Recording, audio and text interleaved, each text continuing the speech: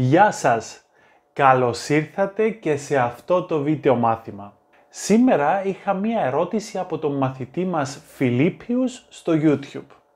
Ο Φιλίππιους μας ρώτησε πώς χρησιμοποιούμε τη λέξη πιάτσα στα ελληνικά.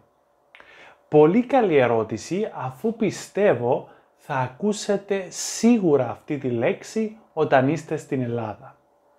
Η λέξη αυτή χρησιμοποιείται σε αρκετές περιπτώσεις στα ελληνικά. Η πιο γνωστή της είναι όταν αναφερόμαστε στο σημείο από το οποίο παίρνουμε ένα ταξί. Όταν δηλαδή πάτε στην Ελλάδα και χρειάζεται να πάρετε ταξί, πρέπει να το πάρετε είτε από τον δρόμο είτε από την πιάτσα. Δηλαδή μπορείτε να σταματήσετε κάποιο ταξί ενώ κινείτε στον δρόμο, είτε μπορείτε να πάτε σε μία πιάτσα για να πάρετε το ταξί σας. Εκεί θα δείτε πολλά ταξί στη σειρά και εσείς πάντα παίρνετε αυτό που βρίσκεται πρώτο στη σειρά.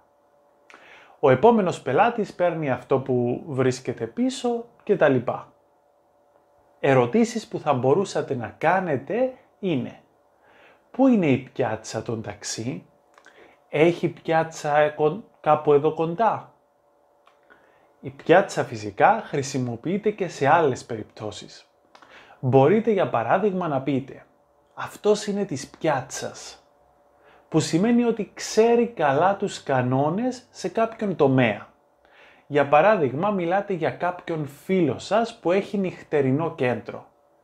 Τότε μπορείτε να πείτε «αυτός ξέρει καλά τη δουλειά της νύχτας, είναι της πιάτσας». Δηλαδή ξέρει καλά το παιχνίδι που παίζεται στα νυχτερινά κέντρα και πώς καταφέρνεις να διατηρήσεις την επιχείρησή σου ζωντανή. Θα ακούσετε επίσης αυτή τη λέξη όταν αναφερόμαστε σε μία πόρνη που περιμένει τους πελάτες σε ένα σημείο. Αυτό το σημείο λοιπόν είναι η πιάτσα. Λένε πολλές φορές ότι αυτή κάνει πιάτσα ή βγήκε στην πιάτσα.